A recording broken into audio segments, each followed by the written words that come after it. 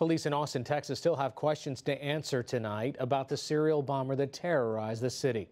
But their prime suspect is no longer at large. He took his own life overnight after a manhunt ran him to ground. It has been a long, almost 3 weeks for the community of Austin. Austin's police chief broke the news early this morning.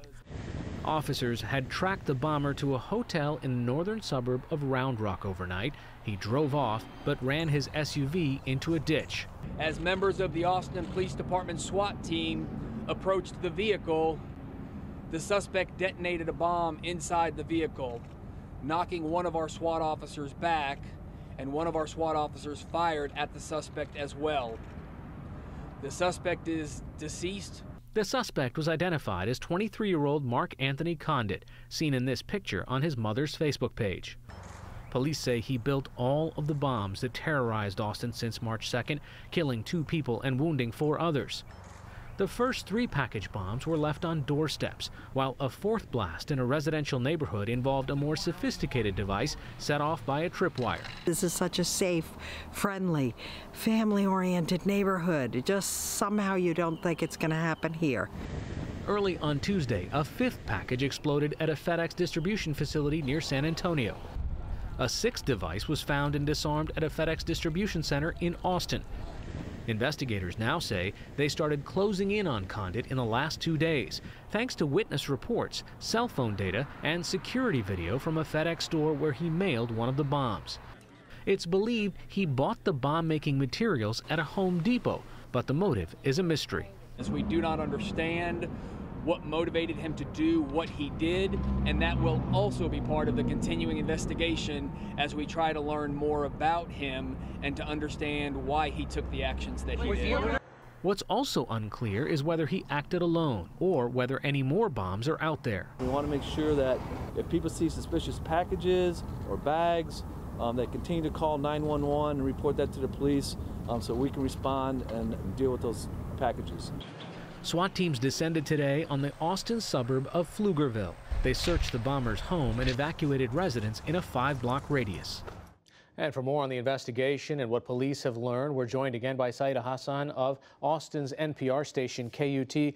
They just spoke to press a little while ago. We were ending our report with what was happening at the home in Pflugerville. What more can you tell us?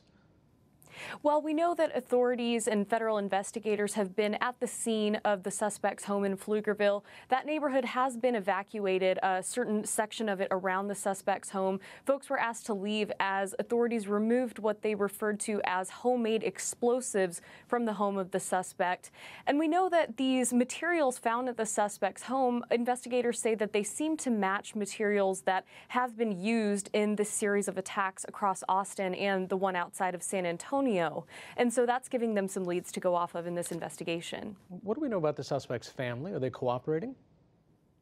Authorities have said that the suspect's family is cooperating. We know that some relatives of the suspect did release a statement saying that they are in shock, that they are grieving for the victims and the loved ones of those affected. And we do know that authorities were at the home of the suspect's parents earlier today as well. What else do we know about the suspect? I'm sure there's more reporting now that's starting to paint a fuller picture of his life. Right, we're beginning to learn a bit more about the suspect. We do know he was a 23-year-old white male, as you mentioned, did live in the Pflugerville neighborhood. Texas Governor Greg Abbott said on a local TV broadcast today that the suspect lived with 2 roommates. And we know that authorities were in contact with those 2 roommates. They did question them, and they say that those roommates are cooperating as well. KUT was also able to confirm that the suspect did attend the Austin Community College from 2010 to 2012. The college said that he did not graduate from ACC, but his application to the college indicates that prior to that he was homeschooled. So we're beginning to learn a bit more about who he was. Do we know anything more about the last minutes of the standoff?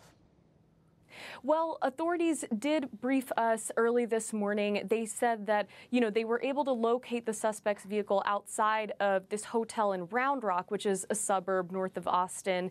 And police were waiting at the scene for backup. When they pursued the suspect, he left the scene in his vehicle. They pursued him, and eventually he pulled off into a ditch off of Highway Service Road.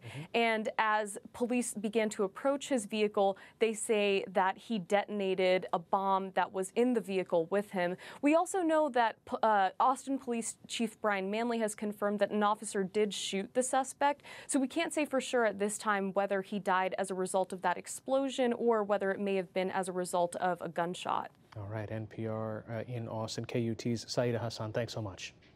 Thank you.